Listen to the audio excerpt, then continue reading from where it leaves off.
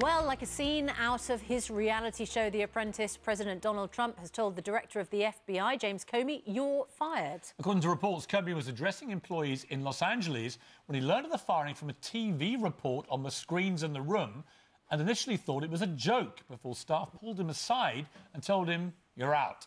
Well, joining us now live from New York is political commentator Guster and Republican commentator Ben Ferguson, who's in Dallas. So, Eric, let's start with you. This is a bombshell that we haven't seen in America, well, for decades, if not ever, to see the President of the United States actually firing his FBI director like this. Why do you think Trump has done it? I think Trump has done it because the Russian investigation is getting too close to him. Of course, James Comey did give him enough leverage with that last testimony that he gave to give a decent reason. Because in law, when you want to get rid of someone, it's very similar to when he wanted to do something else and he asked, how can I get a Muslim ban? How can I legally do it? That's what he did with this one. How can I get rid of James Comey? That hearing that he had on Clinton emails opened the door and gave him the out. Because I believe that he knew the Russian investigation was honing in on him. Subpoenas went out on the Russian investigation yesterday, so he had to get rid of him to try to get his own person in that spot to make sure. Ben, it is interesting, though, isn't it? Because this is the guy, James Comey, who reopened the investigation into Hillary Clinton's emails just a couple of days before the vote. Hillary Clinton says he's part of the reason she didn't become president. Democrats were furious with him. President Trump has kind of done something which the Democrats should be really pleased about.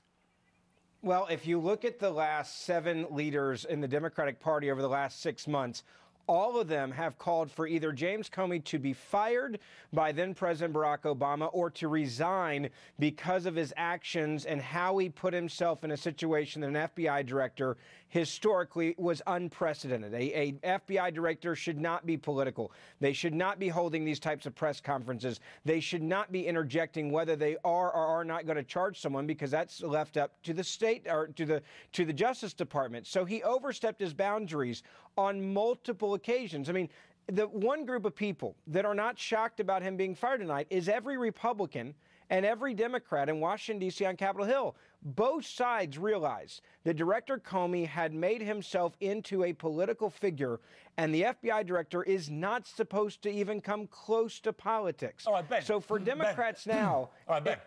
Let me say, so Chuck Schumer today... Let me jump in, because here's the counterpoint to this, right? In 1973, Richard Nixon, you know, the sleaziest of all corrupt, sleazy presidents, fired a senior investigator, and it was seen at the time as an attempt to cover up Watergate and everything else. And that may well have been what it was. The problem for Donald Trump here is this, isn't it? Is that even if he did this with all the intentions that you've just outlined, and the Democrats have been leading the charge against Comey as well, even if he did, it's already being framed now as an attempt by Donald Trump to suppress and cover up the investigation into any collusion between him and his team and the Russians. And that's just bad politics.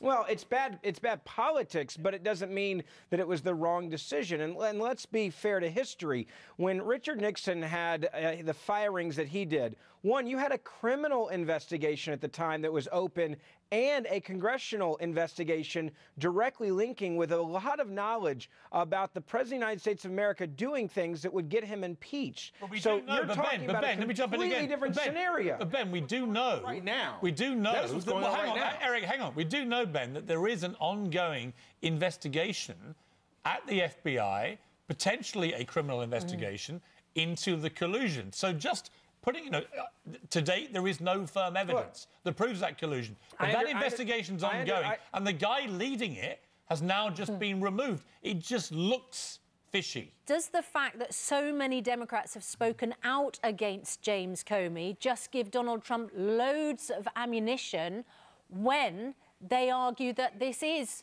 looking fishy or dodgy? But the counterpoint is Donald Trump praised him for being strong. He praised him for coming out and giving that press conference.